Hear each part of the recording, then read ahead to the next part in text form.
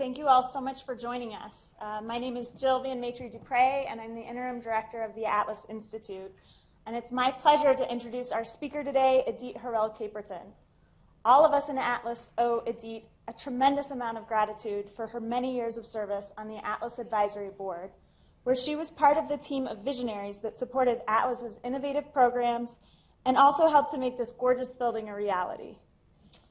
She played an active part in the genesis of the National Center for Women in Information Technology, or NCWIT, which supports and encourages the participation of women and girls in computing. It is also thanks to the generous support of Idit and her daughter Idit Harel, who attended CU as a TAM student, that we have presented the Atlas Speaker Series since 2006.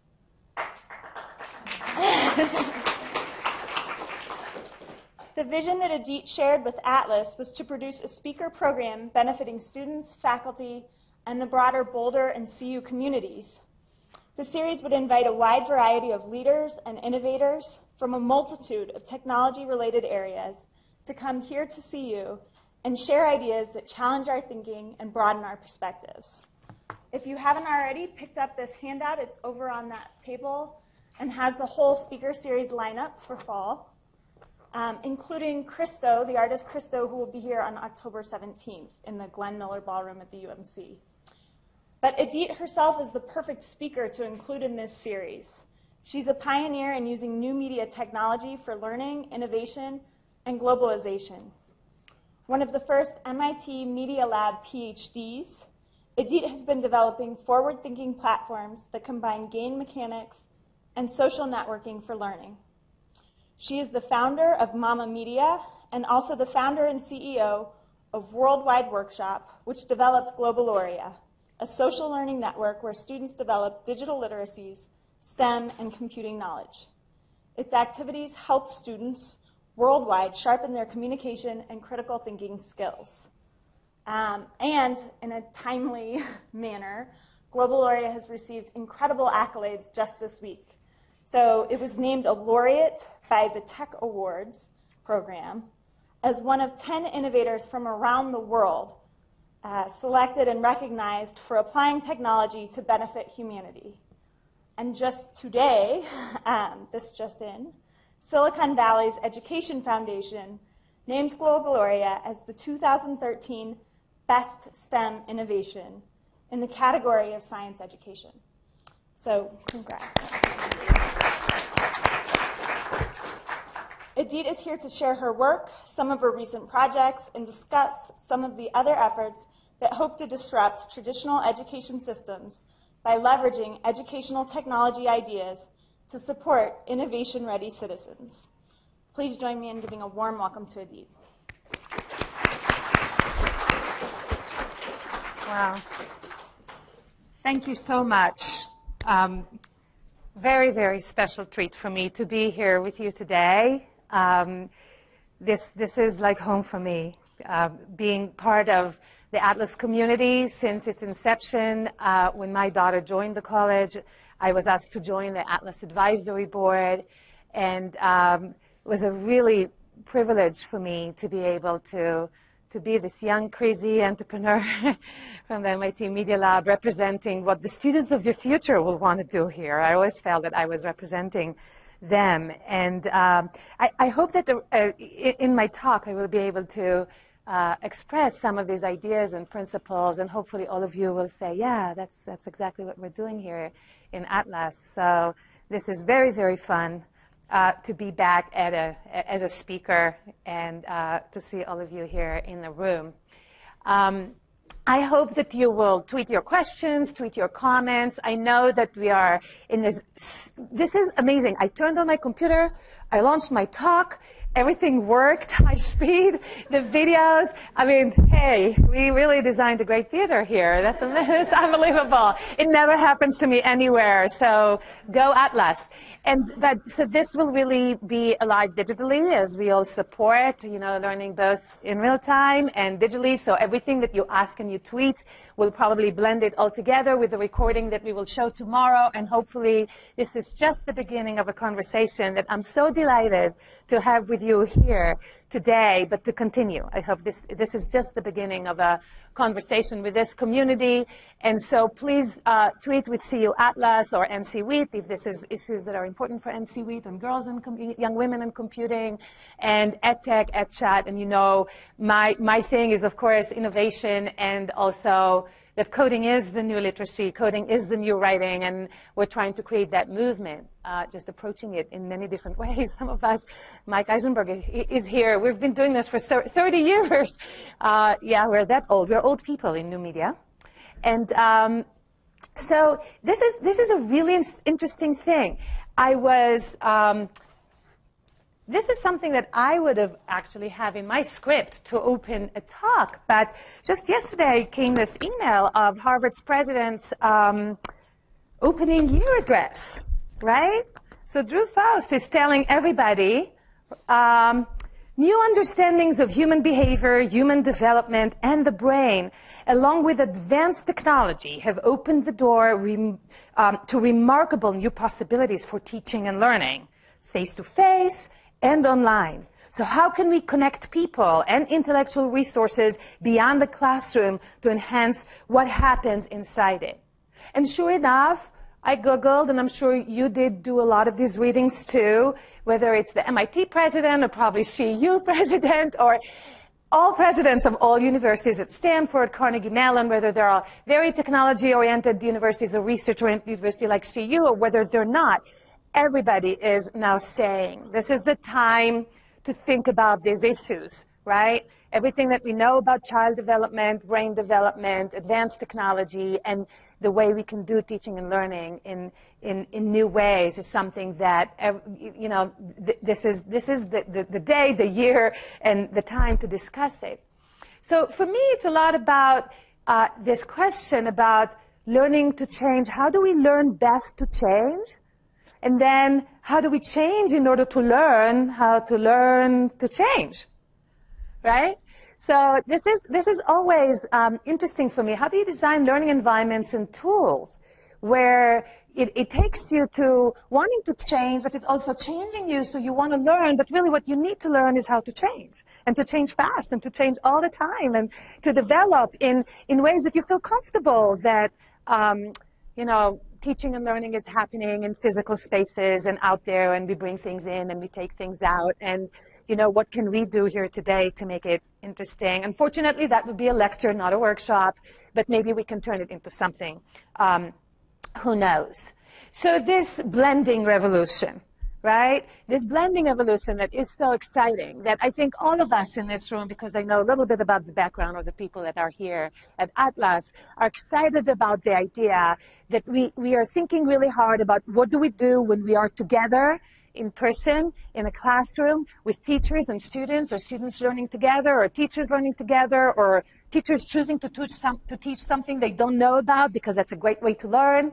Students trying to figure things out with teachers, and how do we use resources from outside? How do we create resources for outside of people in our community? And here we are, 7 billion people, and all of us very soon can be learners and teachers. So what technology do we need to create for that? For the 7 billion of us, right? What technologies do we want to create so we understand that at certain moments in the teaching process, we're learners, and certain moments in the learning process, we're teachers, and sometimes we consume, sometimes we construct, and there are all these interdependencies and relationships and amazing technologies out there that some of us envision, some of us are using for a long time, some of us are just beginning to use, but it's exciting to think about that future. And what will it do to our institutions, traditional? So you see this happy girl, and you see what's going on her screen.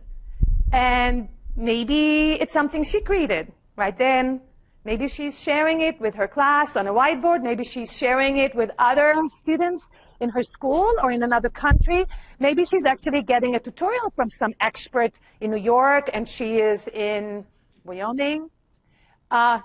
We don't know, but what we see is something that is probably very familiar for you also in colleges and universities. There is a class, there are some laptops, maybe some mobile devices, some teachers and visitors who are trying to kind of figure out how it all works. And kids are doing teaching and learning and making stuff and receiving stuff. And this is really exciting. And so we're creating these disruptions now. And I don't know where we're heading. I don't know. I just know it's exciting because finally, we're also discussing it in cocktail parties and television. So like it's kind of a popular, it's a popular thing to talk about now. My God, this is so great. Because when I used to talk about this in the 80s, people really didn't know so much about. And even in the 90s, when I left MIT Media Lab and I went to Wall Street to raise money for my first company, people say, kids on the internet, what did you say they're going to do? They're going to make media on the internet for others? Are you crazy? And when I said, yeah, very soon, in 94, 95, kids for a price of 2 pairs of sneakers will just carry these computers on them, and they will kind of talk to each other and talk to teachers in another school or another country. And we actually simulated that in the 80s at the Media Lab. People thought I was totally crazy. But I think people don't think it's crazy anymore. People just don't know what to do with it, but people don't think it's crazy anymore. That's great. So that's an advancement. And what's the problem? Right? Here we are. We look at these kids. You saw this smiley girl, right? Sitting in a classroom with some engaged girls all around her. And we know these visuals. Some of us have been in those situations. We still are. Some of our kids or grandkids are in these situations, and we don't know what to do, right? There is a big problem. I mean, if you just look at public schools, there are 50 million students in America alone, right? It's not even the billion kids that I'm talking about in the world. Here in America, 50 million students that are mostly bored most of the day. And if they're not, they're terribly lucky. They're probably in the right zip code, with some talented teachers or principals, good leadership, great parents, homeschooled, whatever. They're lucky. But most of the kids kind of look like this for most of the day, and it's sad. And we all know it's not right. We all know that we have 3 million teachers that are what I call underprepared and underlearned. It's not that they're not capable, because we are all capable of learning. We are all changing. Harvard president is giving a speech that she never gave before in her life. She learned something new this past year. You know, there is no reason why any teacher cannot learn anything that we're going to talk about here today. So they're underlearned, not giving opportunities to learn. And there are 112,000 public schools in this country alone that are underserved. Yes, there are really great charter schools and amazing private schools and a lot of lucky zip codes with extended programs and museum learnings and a lot of things that are amazing that are happening online that we know. If you're lucky and you have bandwidth in your home or bandwidth in your school and your teachers know how to use it and your parents buy you the right gadgets, you're lucky.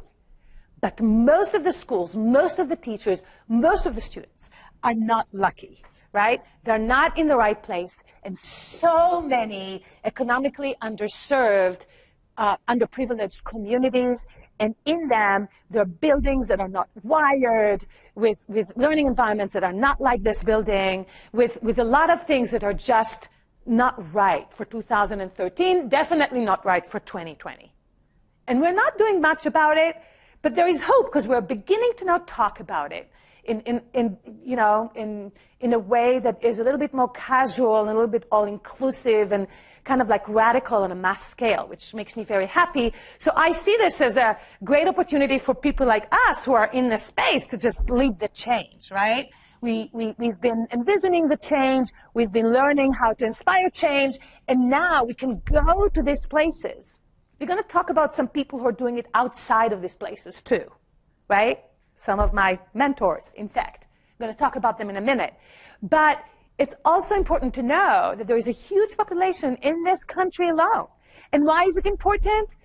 Because from here, we can reach the 7 billion teachers and learners out there, right? We can potentially, from every classroom, from this one or that one upstairs, or the elementary school around the corner, we can create a MOOC. We can teach anybody in India or Brazil. Kids can do it. Teachers can do it, right? That's amazing. You can teach and learn anywhere, from anywhere to anywhere, all the time. And that's a fabulous, fabulous thing that is happening. So now, you know, this is one image. And these girls are not doing, there is something different, right? They're still kind of leaning on the table, but I think they're a little bit more engaged. So there is something that is happening in their minds that was triggered by some learning environment on the screen and in their minds and in their classroom, where you see them having a little bit more connection to each other and to something that they're doing. Same here. So you can be engaged as an individual, you can be engaged as a team, and you have to worry about all these aspects, both in physical environments and digital virtual environments. This is a big goal for me. And I think that from those of you here that I know, it's a big goal for you too. And where they learn all these things, this is one of my favorite slides. I try to show it anytime I can because I love these people. You can see Marvin Minsky and Nicholas Negroponte and Seymour Papert. And these were my teachers that transformed me, transformed my life. There are, I think, about 15 objects. There's a game here. There are 15 objects on this screen that we have created together or individually to inspire change, to teach people how to think, how to learn, how to think about thinking, how to learn new ways of learning, how to change. And there can be hardware, like OLPC, or software like MaMaMedia, which was the first time we realized we can reach millions of kids through a browser in '95, or millions of kids through hardware all over the world, just kind of like bring it there. There are Being Digital of Nicholas Negroponte, who really envisioned this world that we are now in it.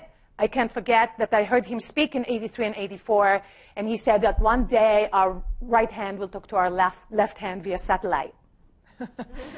And guess what? This hand can teach that hand, right? And that was a seminal book. And so, of course, we've been with him in the '80s and the '90s as he was constructing it. This was only published in '93. But Mindstorms of Seymour Papert, how many of you read it? Yeah. Genius book, transformed my life. And, you know, this is so sad that he is no longer able to be in this conversation, because he was such a visionary to understand that something about computational tools and learning environments can help us construct this new reality of learning in a whole new way. And Marvin Minsky that thought about the same thing, but how can we make machines that can learn and solve problems and even have emotions and be our companions as we solve problems, or feel, and maybe develop machines that can have a sense of humor, right? So artificial intelligence, not just to solve tic-tac-toe, but artificial intelligence that can really get into passion for learning, into having a sense of humor that get people to hook into something they're thinking about. Right? And so Society of Mind really transformed. These are all books you should kind of like, and the Emotion Machine up there on the shelf. Constructionism was the first book that we created at the Media Lab to really talk about these ideas, initial ideas. Mike Eisenberg was part of that group too, and he's here. You're lucky to have him here and all the future thinking environments that he's developing. And so Constructionism was the first book we wrote about first experiments when we saw kids in Roxbury, Massachusetts, that had a computer that could use every day in 1985. They just had enough computers, and they can overnight send a logo program to some kids in Costa Rica. It took all night long, and whatever, 14.4 modems, whatever we used, even not as fast. And then get some code back and start sharing code, which translated into graphics on their computers that they created, and realize that they like the same food, because these are Hispanic kids in Roxbury, and they name their dogs the same way, and they're learning also geography in a similar way with kids in another country. And these are kids that never left their street, probably, right? And we saw that future through kids will one day be able to talk to other kids and share code and create some digital artifacts together that will create a common ground for a conversation about math and science and geometry and making stuff together. And that was mind-blowing for us, right? This is long before, by the way, we thought about the internet, right? So that was something very, very empowering. And I think a lot of these ideas went into this little machine in 2004, 2005, when that launched. And that's very exciting. Seymour Papert, The Children's Machine, just the name of that book, The Children's Machine, in 1992, I think it was written in the early 90s, published maybe in 93 or 95, but it doesn't matter. The ideas were there in the 70s and the 80s. It's the children's machine, right? It's the children's gadget. It's for self-expression. It's for representing knowledge. It's not for so much being instructed, but it's becoming the cognitive scientist. It's becoming the instructor. This is what we're doing now. This is exactly what we're doing now. So I was lucky. And one day I left the Media Lab in 94. When I saw Mosaic in 1993, I said, forget about one school in Roxbury and a few schools in Costa Rica, maybe one girls' school in Australia, which was really, really radical and revolutionary. I can take a browser and I'm going to reach all the kids in the world on a Monday afternoon. They're all going to do all these activities through a browser. And it's time to move into the real world. And it was a brave thing to do because the real world wasn't ready with Netscape 1.0 and there was some clunky Java. You know, it's like, really, you couldn't really create a lot of wonderful tools. Logo didn't run on internet, nothing. I mean, it was very, very hard. You couldn't teach kids Java. It was really complicated, but I said, I'm going to take all these things, right? I'm going to try and create something that will, you know, kind of like show what the future can be. But we're going to use it now in the real market, in the real world, with home consumers on the internet. And that was my story. And I hope you say, oh, she didn't change much. That's a long time ago. That picture, I had to find it in the archive, and I was preparing for this. It's kind of, I think it's 1996 or something. I don't know. Yeah. Anyways, so what did I learn at the Media Lab? What did I really learn at the Media Lab? This 10 magical principles that I'm kind of like trying to spread through the internet, through the MOOCs, through MaMaMedia, through Globaloria. And as I was consulting and working together with Seymour and Nicholas when we started All PC, as I'm helping Marvin Minsky with his Marvin Minsky Music Project now, which is an amazing project that is happening when they're trying to take the essence of his ideas about the mind and creativity, mind and music, and trying to make an education project around it. What is it? What is it that we've learned at the Media Lab as a learning environment? So here are the 10 principles.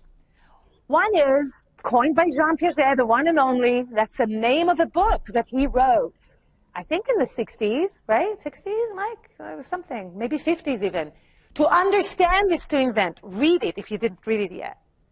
So this whole notion of constructivist psychologists was that actually no deep understanding of knowledge is happening unless you're inventing something. Unless you're really coming up with a big question, thinking about it, doing research, and kind of like coming up with a solution, you do not understand. Radical. Long time ago, right? People thought about that. Learning by design. Again, that's a huge Media Lab principle. That we really learn better through making stuff.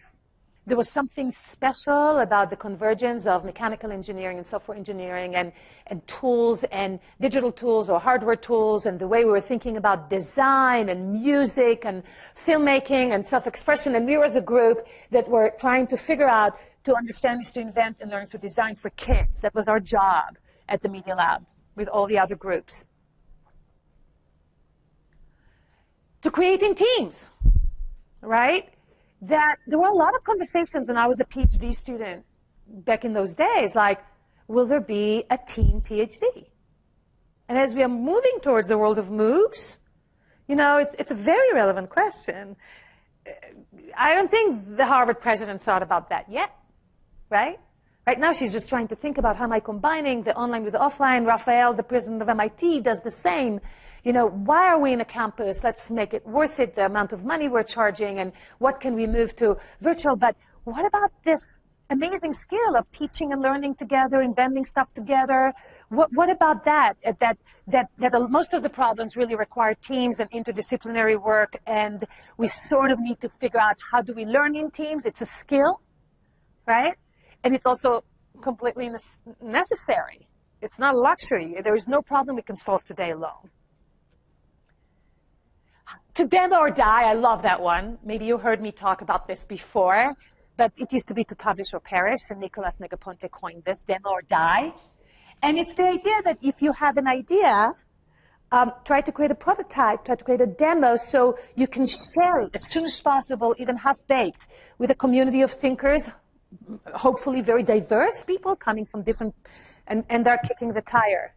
And they're looking at their demo, and we're looking all at their demo, they're looking at our demo, and something has happened through the process of design. As we invent something, we build a prototype and a demo for it, we talk about it, and all of a sudden we see our idea doesn't work, we have to really change it, we go back into this, what we call the industry standard iterative engineering, right? That's that. How do we design courses around that? And of course, to learn learning.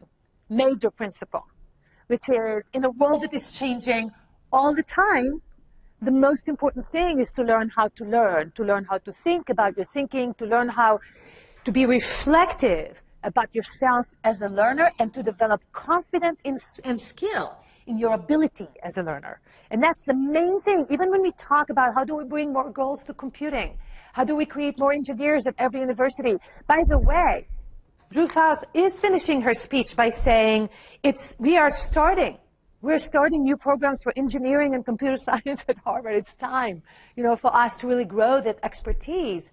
Well, how are they going to do this? People really have to learn how to learn, and they can really get to this from many different sides.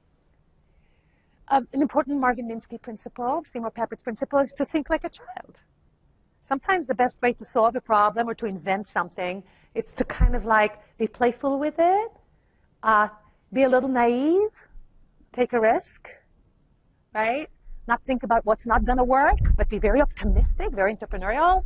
That's how kids think. At least that's how it's documented in the literature. And even if they're not always right, they just do it, and then they discover. To dream big, right? That was a major principle at the Media Lab. If our dreams were not big enough, it was not allowed to work on them. Literally. We will not get funded, our professors will not like us, Nicolas will never talk about us. You had to dream big. And if you really dream really big, everything good happens. I mean, it's amazing. It's to cultivate that idea that, ask big questions. Take a risk and ask really big questions that nobody ever thought about before, and nobody will ever think it's ridiculous, that you're really picking the hardest question in the world to solve, that, doing big. 8, to never fear change. We talked a little bit about that before already, but if something about your idea and the team that you're putting together and the demo that you build and the kind of understanding process that you go through invention is really requiring to break a system, to take a concept that everybody believes in, and you say, no, I'm going here, right? It's not so much about evolution, it's about revolution. It's about dreaming big and thinking about change as you're constructing your next big idea.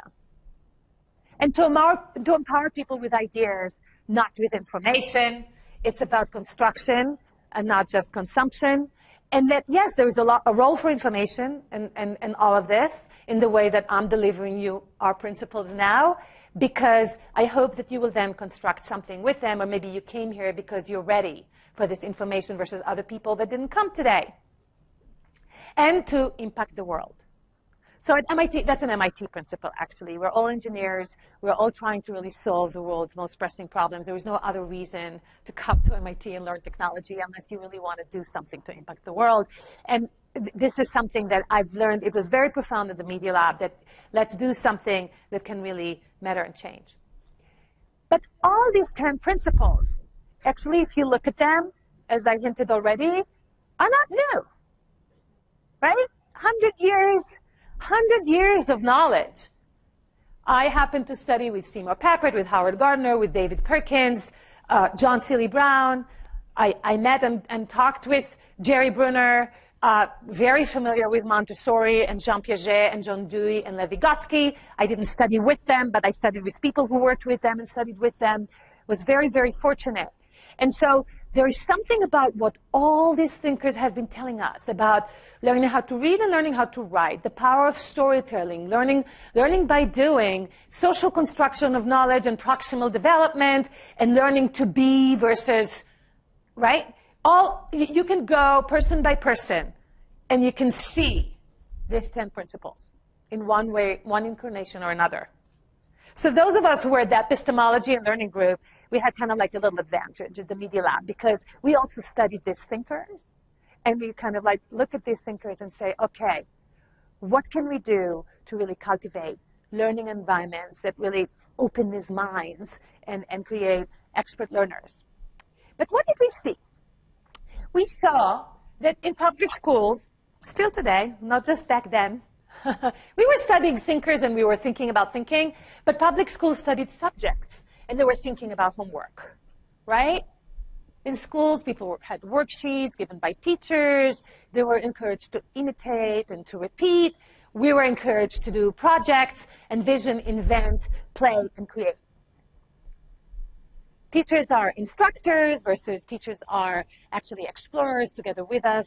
We're required to move around, not to sit still, explore things with teachers together.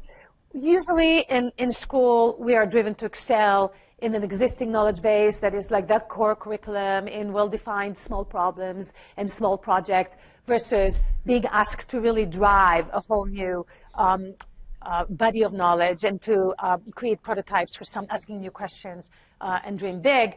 And usually there are assignments submitted to teachers.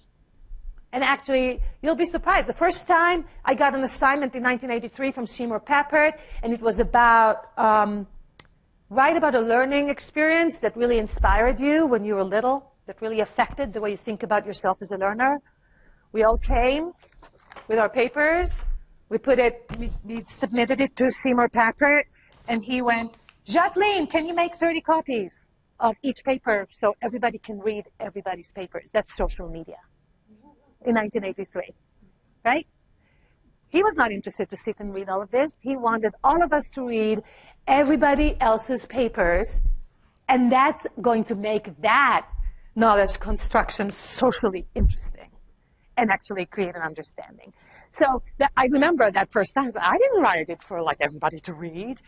And that's scary. I kind of like thought about Seymour as my audience. And I see the same thing today when we're asking global era students to participate in a learning network or in a MOOC, and all of a sudden we ask them to post everything they say, they do, they reflect, they blog, they code. Ooh, they're like, I remember that moment. And it was scary. But once we got into it, it was so empowering to be able to know that everything that I write, I will also be able to read somebody else's essay, project, code, whatever we did. So it's this interplay, right, between instruction and construction, between instructionism and constructionism, which are actually the two sides of the same cognitive equation. I'm not such a purist that say that instructionism is totally not good. I think we go through periods, we go through moments, even within the same hour, within the same project, where we need to be instructed, we need to be guided, we want to read a lot, our ears are open, we're ready. But we want to kind of think about what is driving what. So in that revolution, that, you know, in my personal mission, in my personal obsession or drive, I was trying to get that DNA from these 10 magical principles of constructionism and instructionism, and that maybe constructionism drives instructionism, not vice versa, and trying to bring it to school. But just a minute before we talk about how we do it in school, let's go to the master who created the Media Lab. He broke away. He's not interested in schools anymore, right?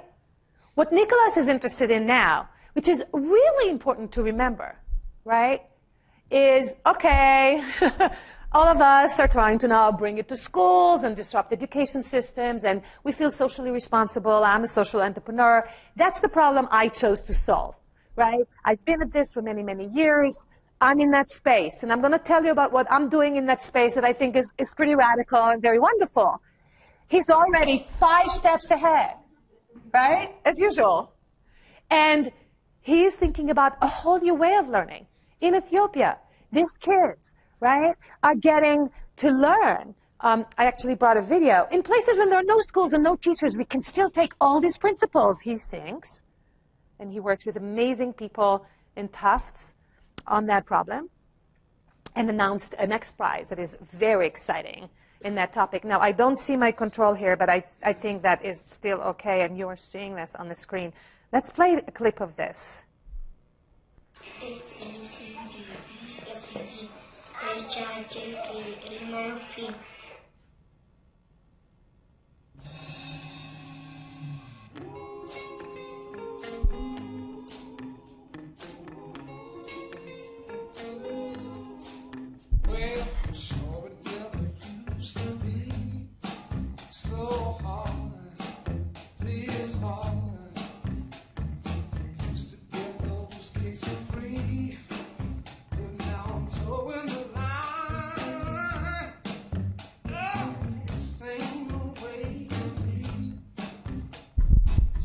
My name is Mikhail. I'm working for One Laptop Per Child. We have a new project in here, like wants to prove if the kids can learn how to read by themselves. So this is Wenchi. So it's around 200 kilometers from Addis, which one of the sites we selected here for the project. Our basic requirements are we were looking for illiterate community which the kids never have go to school or never have an access for technology. So after that, we came here and gave them tablets in order to prove if they can teach by themselves how to read. So the main objective is if the kids can read by themselves, they can also teach themselves any other things. Okay, so as I'm working in taking all these Media Lab constructionist principles into MOOCs that will go into schools and to teach coding, engineering, design, innovation, they're trying to already go ahead and show what do we do with this self-driven, learning by themselves, teaching by themselves and each other, literacy, ABC, 1 to 3, arithmetic. So they're in the 3 R's, but they're doing something that is totally inventive for demonstrating the future of this. And I think that's, that you should Google this and look closer at what it is. And there is another person who's doing fascinating, oops, how did that happen?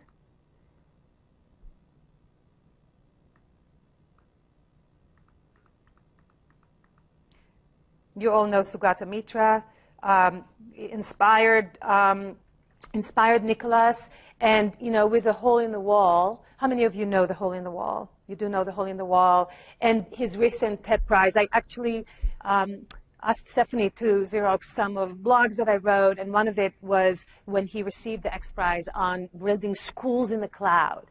So he's still talking about school. Nicholas is not talking about a school. He's talking about a village that get to teach and learn together with each other basic literacy. And Mitra is saying you can actually create a school with classes. The teachers will be these grannies who are like, they have all the time in the world, and they're going to kind of figure out how to create personal relationship with kids in India or anywhere down the road. And he does take some school concept with courses and curriculum, but he's putting it on the cloud and getting to drive. I'll just show a tiny little clip of this because that's the thing that inspired it all. The question, how will it scale? We're not sure, but... Thinking of banking in Africa? Think Zenith. Zenith Bank PLC is one of the biggest banks in Africa, with about 1 million shareholders and over let them pay for programming. Can I stop this? Subsidiaries in other African countries and the United Kingdom. Committed to the best possible customer experience. Zenith Bank, in your best interest. Here we go. Children clamor to get a look at something fascinating. What is it? A computer. Some children in India have never had access to one before. I come here every day. That's why I am happy, says 9-year-old Shabanam as she plays with the educational games. What you are seeing inspired the book Q&A, which eventually inspired the movie Slumdog Millionaire. What can our slumdog possibly know? It's called the Hole in the Wall Project, dreamed up by a scientist in Delhi who wondered what would happen if he stuck a computer in a wall in a poor neighborhood and let children have free access to it with no supervision, only a monitor that researchers can peer through in another location. We saw that kids were beginning to do interesting things, and in a couple of days. Okay, so please go and watch these things. I think it's fascinating to think about schools in the clouds and learning without schools, without teachers. Nicholas says that there are 100 million kids in need of services like this. And guess what? I think the apps that are on these tablets or laptops in the villages and the things that the kids are watching on the screens can be created by kids in Boulder, Colorado. Right? Why not? We don't need Pearson to create that stuff. Ridiculous. Right? Our kids can learn whatever they need to teach, whether it's ABC 1 to 3 or maybe chemistry or biology. I mean, they can, if you tell them that's your project, design some things for these kids to learn. What do you want them to learn today? They will. Right? So I see all these projects very complementary, and they're all part of a global ecosystem. And we kind of like, it can be teachers in all these countries, it can be students in all these countries, and there can be something that can happen when we all give, receive, take, all these radical gifting that can happen around these things. So these are all very exciting things that drove me to do MaMaMedia, which I'm not going to talk about today, although I love talking about MaMaMedia, in the first internet era. And then in the second internet era, when social media started, I thought, wait a second. People said, you know, try to move it into mobile, let's do these apps. I said, I'm going to create a platform where all the kids can create MaMaMedia. I don't want to be a publisher anymore, right? What I want to do is use, like, look at this Facebook, but why isn't Facebook for learning? What a waste. You know, look at LinkedIn. I mean, we can all teach and learn and create apps for each other and, you know, spread good things, not just celebrity photos or photos of ourselves, which I love doing on Facebook. And, you know, we can create a good Facebook, right? Where you can learn how to learn and you can learn how to change. So you see a kid like this, and you saw the kids that are like, you know, there were some kids sitting like this. In the first picture I show, this is a brilliant picture, actually, that a photographer from Digital Directions from Ed Week came and he says, I would like to photograph game makers, like coders who are kids, and I want to see what I get, like as an artist. And he took the most amazing pictures, which, again, this is a term that Seymour Papert coined, heart fun. I mean, he took amazing photographs of kids making apps for other kids, of kids making games for other kids. I think I can stop talking now. I mean, I think problem solved. There is some engagement here that a casual photographer in Tigris Valley Middle School or high school in West Virginia or in San Jose in Silicon Valley, California, he can randomly come with a camera and he can take portraits of kids working together, solving problems, and doing it in all kinds of ways, in all kinds of places, in ways that resemble Google, not school, an engineer from graduate school here at CU, right? And you don't know, it doesn't matter what age, they're probably working on a similar problem. The engineer right now in his office at CU and this kid. This kid is employable, by the way. Yeah, they're all employable. The skills that they're learning with Global Area are amazing, but it's not so important that they're like ready for career in college, all that stuff. I'm happy about that. That's what helps me sell this to school. But what's happy is especially how they love it, and how they're engaged in it, and how much learning about learning that they're doing. Okay, so Global Area is this weird MOOC that is based on constructionist principles, and it is a flipped classroom, but not flipped in the sense that you watch the lecture at home and you come to the classroom to talk about it.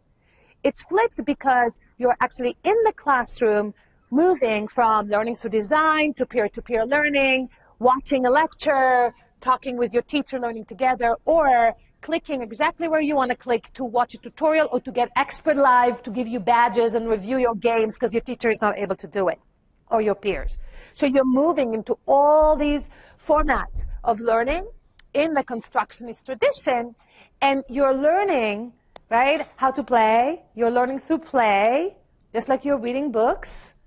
You're learning to ask big questions, do research, create design documents, plan. You're learning to demo, to prototype.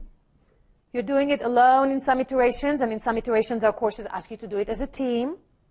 You then learn how to build your demo and code, and it's a really nice gateway to bring a lot of kids who are naturally don't want to design or engineer a code, and then you learn to publish it, to present it, to talk about it, and it is very, very, very intensely about participation. You cannot really be on this MOOC unless you're posting and sharing and commenting, because everybody in your classroom sees exactly where you are. There are progress trackers. People can see your doodles, your writings, your blogs, your logs. Everything is there, and it's a training wheels too to teach kids how to exist in such a rich environment when they're making, inventing, creating, playing, commenting, and coding. And so it's kind of like in places that we work, this, I believe, will teach them how to then say, oh, I want to take a course in Coursera, or the Coursera that will be better in the future. I really want to take, your course or your course, whoever here who is a faculty member who is developing course. I want our students to be able to be also practicing the joy of learning in this blended way. So we do see community participation. We induce all these motivational things where we introduce it to low-performing students and very gifted students. We introduced it to boys and girls in middle school and high school, some elementary school recently, after-school summer programs, boys and girls clubs, more formal, less formal situations. Core curriculum, it's the math course for credit and grade. It's the elective, game design 1, game design 2.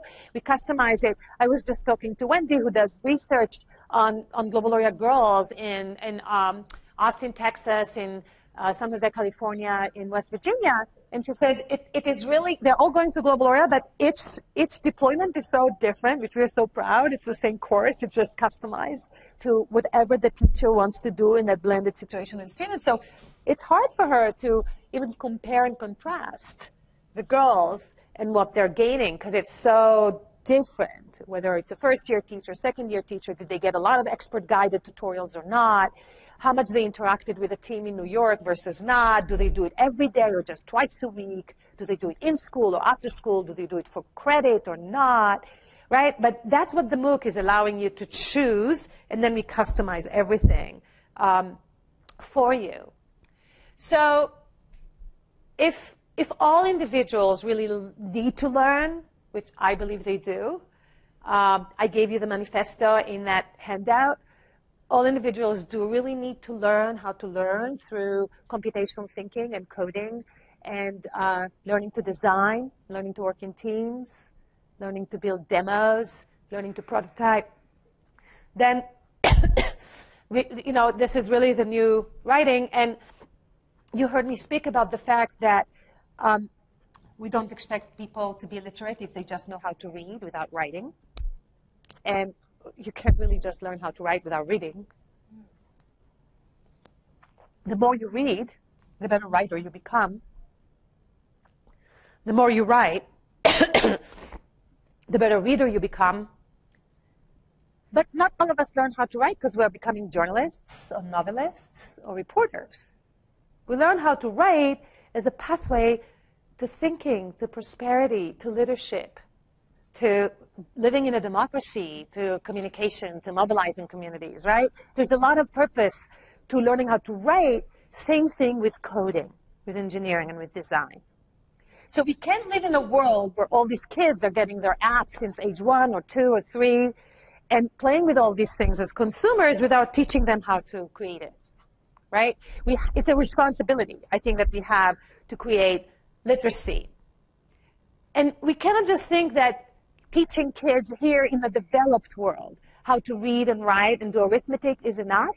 I think we really need to take into consideration that we have to teach them also how to work alone and together in blended situations, whether it's home and online, school and online, friends here and friends there, and how to move very smoothly and understand where do you do what. It's a new kind of skill. It's a new kind of skill, I think, for well-being, right? For being a digital citizen, for participating in democracy. I will move forward in the sense that you all know that it's very sad that certain schools, I think very few, again, Wendy gave me some of the statistics, very few offer computing or like serious project-based STEM. And it's not like it doesn't exist, and there are a lot of pockets of amazing things beyond Gloria. Lots of you are working on things, and there are a lot of great things out there, and the more the merrier.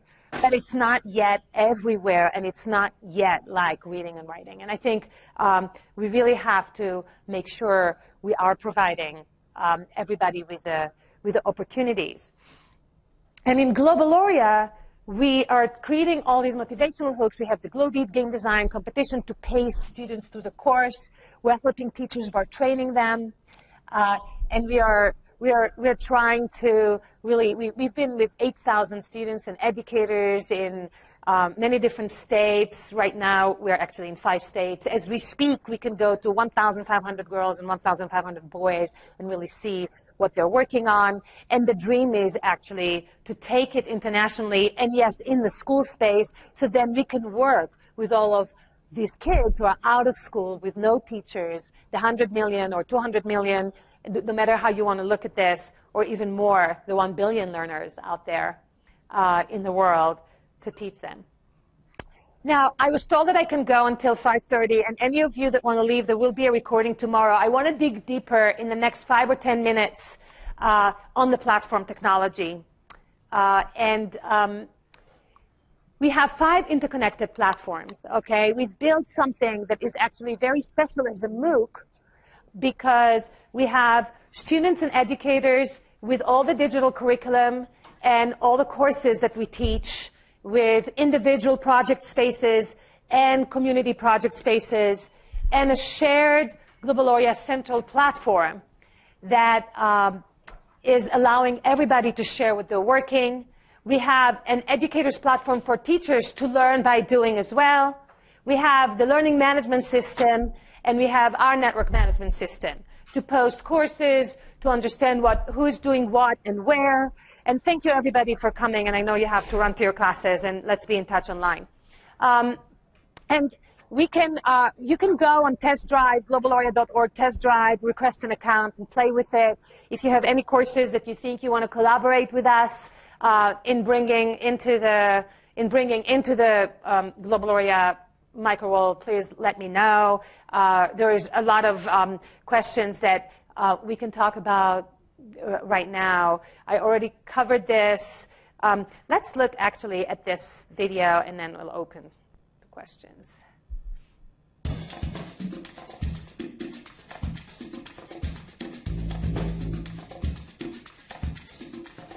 My name is Sarah Ellen. I'm a senior at Green Berets High School, and I'm in my first year of Globaloria. The name of our game is Don't Be Mean, Go Green. My partner Tyler and I, we are concerned about the future of the Earth. So we decided to pick a topic that would teach others about the environment and what's best for it. Our first question is, you're going on a 5-mile trip and you have 3 choices. You have a car, a bus, and a bike. If you choose the car, you lose the game because the car gives off pollution. If you choose the bus, you gain points, but you do not get to play the bonus mini game. With the bike, you gain the most amount of points and you move on to play the mini game. Well, Globaloria is very similar to the scientific method. You pick what you want to do, like you would hypothesize what's the problem. You would gather your information, you would test it, and if it didn't work, you would analyze what your problem is and try it again. The same thing happens with coding. So it is very similar to science, and with math, you have to get the right numbers or the solution is wrong. You learn more about technology itself, and you get skills for as technology is advancing, you'll be caught up with the times. With researching the stuff for our game, we learn more about it because it's hands-on and we do it over and over and over again. The knowledge sticks within our minds, so we do keep it, and it does carry on. And actually, she's doing Globaloria with her music teacher. who's also the band teacher and the gym teacher. And she's talking about the scientific, the scientific method, which I find it very, very interesting. Let's go. These are again girls in different schools that we do in all girls schools, and we have in research reports that really talk about computational thinking development, gender issues, girls developing self-efficacy and confidence. We have demo days and open houses and digital learning days for parents, for researchers to come and talk to these students and teaching the students how to present. We take them on field trips. One of the things that our research shows is that a lot of these kids can't even imagine what is a STEM job, what is a computing job. They don't come from families that actually talk about this or experience this in their families. These are 2 middle school kids. I don't know if this is where they are with Adobe or Microsoft. A lot of our partners invite kids to come and give to the executives presentation. And just a minute before they went on the stage, there were like 10 executives on the stage, and they were from HR and from marketing and from engineering and technology and IT. And, you know, they told the kids that they have to learn how to engineer and design and code, because they can then get all these different jobs. You don't only have to be the novelist, right? You don't always have to be the coder, but it can be a pathway to a lot of different kinds of jobs. And then the kids present their games, and these executives cry, and it's like a really, they can't believe this, and it's a really exciting moment.